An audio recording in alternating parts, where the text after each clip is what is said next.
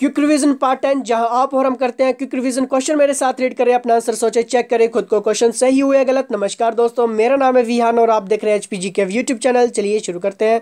तो यहाँ पे पहला क्वेश्चन है, Mexico country is located in Africa continent, south America continent, Europe continent, north America continent, Africa महाद्वीप, दक्षिण अमेरिका महाद्वीप, यूरोप महाद्वीप, उत्तर अमेरिका महाद्वीप। अपना आंसर सोचने के लिए आप वीडियो को पॉज कर सकते हैं। तो जिसने भी इसका आंसर नॉर्थ अमेरिका कॉन्टिनेंट सोचा है उसका आंसर है बिल्कुल सही। आगे बात करेंगे, इन which of the following countries is Asia the birth rate is lowest. तो यहाँ पे एशिया की बात की गई है, सबसे जन्म दर सबसे कम है। तो ऑप्शन आपके सामने है, नेपाल, भूटान, श्रीलंका, मालदीव्स। इसका बिल्कुल सही आंसर होगा श्रीलंका। जिसने भी सोचा है उसका आंसर है बिल्कुल सही।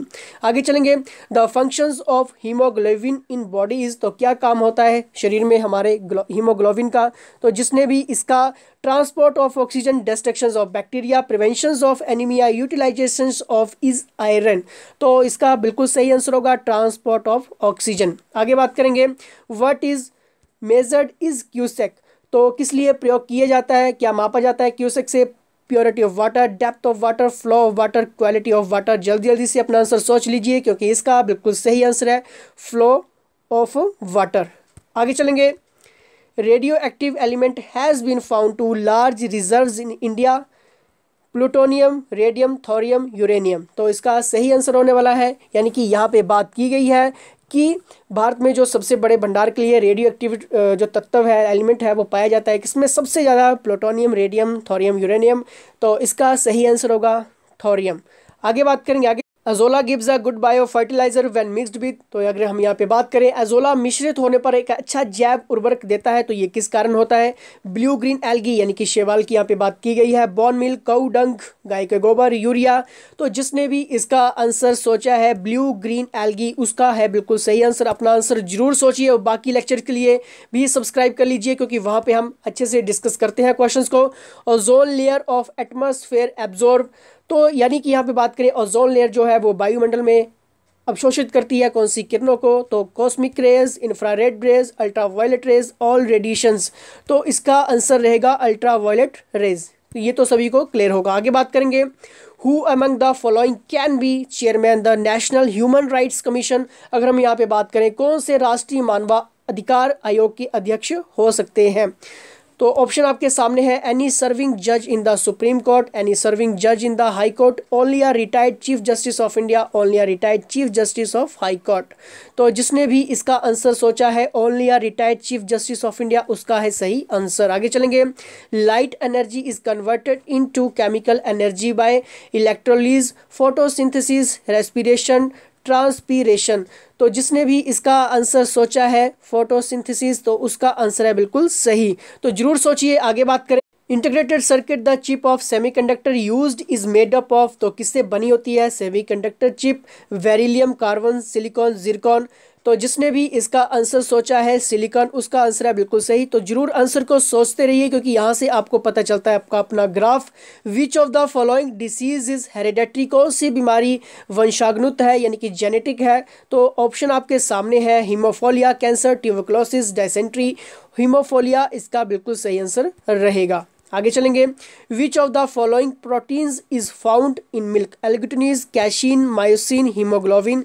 तो इसका सही आंसर होगा कैशीन। आई होप आपका आंसर सही होगा। आगे चलेंगे, in the Einstein equation E is equal to M C square, C donates. तो किसको सी जो है वो किसको डोनेट्स करता है, तो यानी कि किसको दर्शाता है, तो velocity of sound, velocity of light, wavelength of light, a constant factor. तो आई होप आपका आंसर सही होगा क्योंकि इसका आंसर है वेलोसिटी ऑफ लाइट। आगे चलेंगे, आगे देखते हैं, the stethoscope used by a medical practitioner is based on the phenomenon. तो ऑप्शन आपके सामने है। यहाँ पे अगर हम बात करें तो जो स्टेथोस्कोप है उसका प्रयोग किया जाता है, ठीक है। तो ये इसके ऊपर किस बेस के ऊपर ये आधारित होता है, ठीक है। तो ये काफ़ी इंपॉर्टेंट क्वेश्चन है, आई होप सभी को मालूम होगा इसका answer. Multiple reflections of sound waves, scattering of sound waves, reflections of sound waves, none of the above.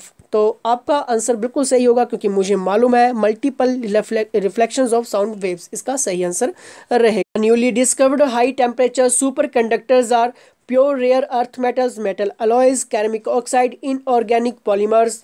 तो जिसने भी इसका आंसर सोचा है केमिक ऑक्साइड, उसका आंसर है बिल्कुल सही। आगे बात करेंगे, blood grouping was discovered by Landsteiner, William Harvey, Robert Koch, Louis Pasteur. तो इसका बिल्कुल सही आंसर होगा लैंडस्टीनर, जिसने भी सोचा है उसका आंसर है बिल्कुल सही। तो जरूर सोचिए अपना आंसर। आगे बात करेंगे, जॉन्डिस अफेक्ट्स द, जितने भी ये बीमारी से रिलेटेड क्वेश्चंस है आपके एग्जाम में जरूर बनते हैं, पेनक्रियास, स्टोमच, लीवर, इंटेस्टाइन। तो इसका आंसर होगा बिल्कुल सही लीवर। आगे बात करेंगे, Pohang steel company POCSO is a company originally based in. तो कहाँ पे है ये? China, south Korea, USA, Italy. तो इसका सही आंसर होगा south Korea.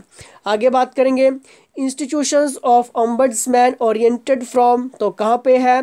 Britain, France, Sweden, USA. तो इसका सही आंसर होगा स्वीडन। आगे बात करेंगे, who presides over the national development council of India. अगर हम यहाँ पे बात करें, राष्ट्रीय विकास परिषद की अध्यक्षता कौन करता है? ऑप्शन आपके सामने है, जल्दी जल्दी से अपना आंसर सोचिए। Deputy chairman of planning commission of India, prime minister of India, finance minister of India, vice president of India. अपना आंसर जल्दी जल्दी से सोचिए। तो जिन्होंने भी प्राइम मिनिस्टर ऑफ इंडिया सोचा है उनका आंसर है बिल्कुल सही। आगे चलेंगे, when kidney fail to function there is एक्यूमुलेशंस of. ये किस कारण से होता है? Fats in the body, proteins in the body, sugar in the blood, nitrogen waste product in the blood. तो इसका आंसर रहेगा nitrogen waste products in the blood. आगे बात करेंगे, केमिकल कंपोजिशंस ऑफ पीएलजीज। तो यहाँ पे केमिकल की संरचना यहाँ पे पूछी गई है, chemical carbonate, calcium carbonate, calcium carbonate and magnesium carbonate, calcium chloride, calcium sulphate. तो जी हाँ दोस्तों, इसका सही आंसर होगा कैल्शियम कार्बोनेट। आगे बात करेंगे, the famous रुगर national park largest जू in the world is in. तो ये कहाँ पे है? Saudi Arabia, south Africa, Sudan, Tanzania. तो इसका आंसर होगा साउथ अफ्रीका। आगे बात करेंगे, Bhatnagar award is given for contribution in which of the following field. तो ये किस फील्ड में दिया जाता है? यहाँ से पूछा गया है, music, archaeology, science, social work. तो इसका बिल्कुल सही आंसर होगा साइंस। लेक्चर को लाइक कर दीजिए, सब्सक्राइब करके बेल आइकन प्रेस कर लीजिए दोस्तों, क्योंकि ऐसी सीरीज़ आपको सिर्फ एचपीजी की फ्री मिलने वाली है। और बाकी लेक्चर्स के लिए भी जल्दी से जल्दी सब्सक्राइब कर लीजिए, क्योंकि वहाँ पे हम लेक्चर को अच्छे से डिफाइन भी करते हैं। ये क्विक रिवीजन हमने आपके लिए स्पेशल स्टार्ट की हुई है। तो इसी के साथ दोस्तों, धन्यवाद।